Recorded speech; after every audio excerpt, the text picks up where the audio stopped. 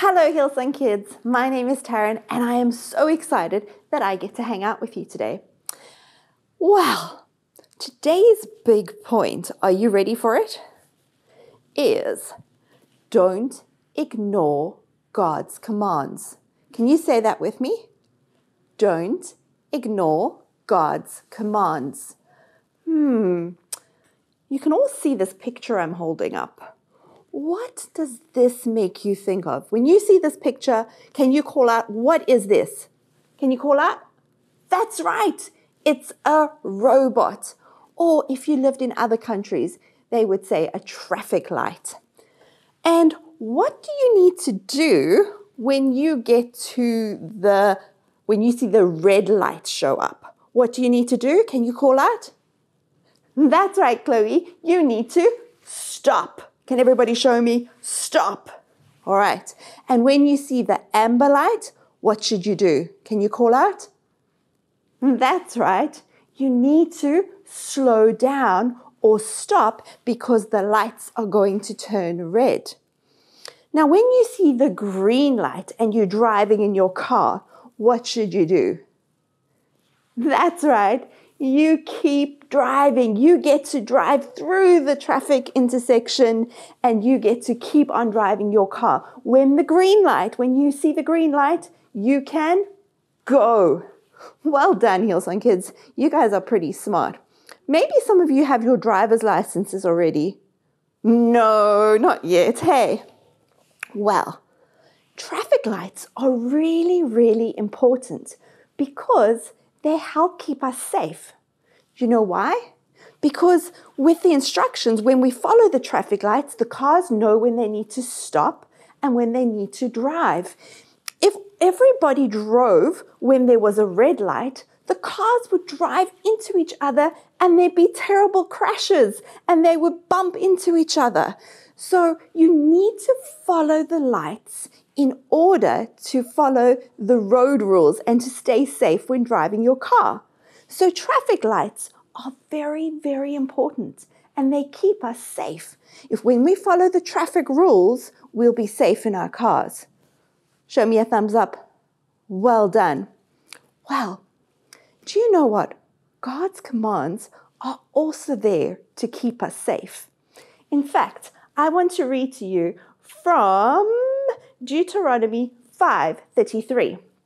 It says, "Walk in obedience to all that the Lord your God has commanded you, so that you may live and prosper and prolong your days in the land that you will possess." Basically, it's saying, follow God's rules. And when you follow God's rules, you will live a long and happy life. God has given us these rules to keep us safe. Just like the robot keeps us safe when we're driving, when we follow the colors, God's rules and God's commands keep us safe. So I'd like to share with you a bit from the Bible. Are you ready? All right. Let me show you my first picture. Today's Bible story, as you can hear, we're talking about following God's commands. Well, many, many years ago, in fact, way back to the beginning of the Bible, we learn about God's people called the Israelites. Do you remember? We've learned about the Israelites before. God's people, the Israelites, lived in Egypt, it was very, very hard for them. They were slaves, which meant they had to work all the time. They couldn't make their own choices. And God's people, they were very, very sad and they were not very, very happy. And God helped them escape.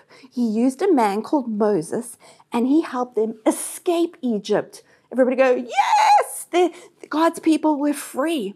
God took them into the desert and they camped there. And they camped there for a few months in the desert.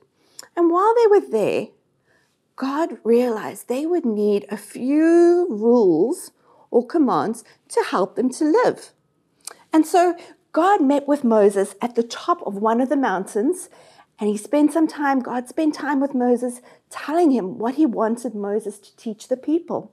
And he even wrote on tablets of stone with his finger. The Bible tells us God wrote with his finger on the tablets of stone. And he gave Moses these commands to live by. And they were, I am the Lord your God, have no other gods before me. Don't make statues or idols and worship them. Don't misuse my name, and set aside a day to honor God. Honor your mother and father, Hillsong Kids. Do you follow that rule? That's a very important one. Do not murder or commit adultery. Don't steal or tell lies. And do not yearn for what others have. These were the commands that God gave his people in order to help them to live, in order to help them to work together and to be able to live together peacefully. Now, we've been learning about a very special sermon called the Sermon on the Mount. For the last few weeks, we've learned how Jesus was on a mountain and he gathered the people closely and he taught them different lessons in order to help them. This was thousands of years after Moses and the Israelites had escaped Egypt, thousands of years after them receiving those tablets and the commandments. And Jesus, he was on the mountain, there he is, and he was teaching the people, and he was teaching them a different way of living. You know, Jesus talked about the laws that God had given to Moses, and he says, don't ignore God's commands. The laws of God will never disappear. Obey them and teach others to obey them. You see, Hillsong Kids, Jesus didn't come to replace the old laws, but he came to show us a new way to live by them, a way to live peacefully with others, a way that we can help others and love others. He still wants us to follow those rules, but he gave us a different way.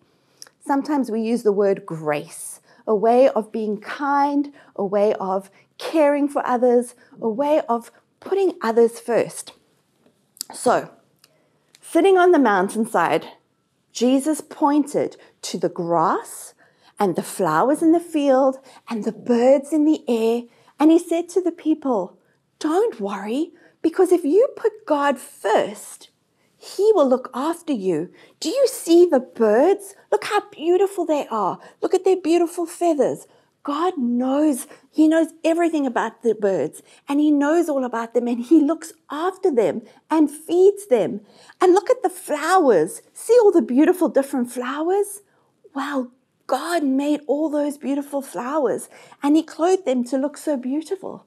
In the same way, God thinks you are so much more important than the flowers and the birds. So imagine how he wants to look after you. So you mustn't worry. And we're going to finish off our story where the Bible says, don't worry about anything. Because if God's going to look after the birds and God is looking after the flowers, imagine how much more God wants to look after you, Hillsong Kids. You don't need to worry about tomorrow. You don't need to worry about what you're going to eat or what you're going to wear, because God, when you put God first, he will look after you and he will put you first. That was an awesome story, wasn't it? I love the stories Jesus told on the mountain and how we can learn from them. So right now, we're going to go into our big word. So I think you should all stand to your feet, do your little dance moves. There we go. You ready? We're going to go into our big word, and then we're going to come back and wrap up.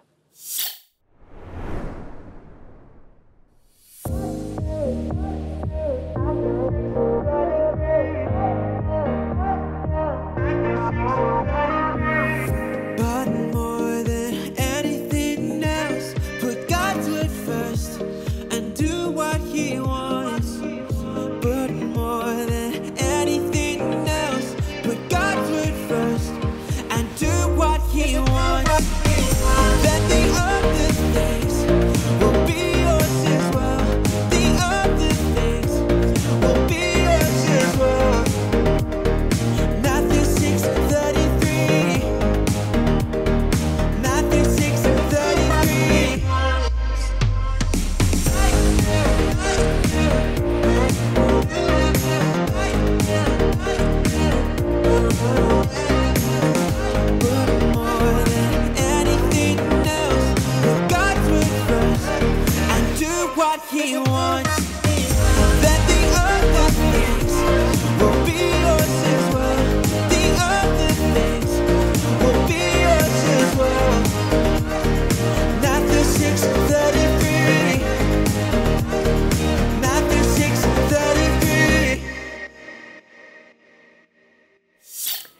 Okay, Hillsong Kids, that was awesome dancing the big word. Well done.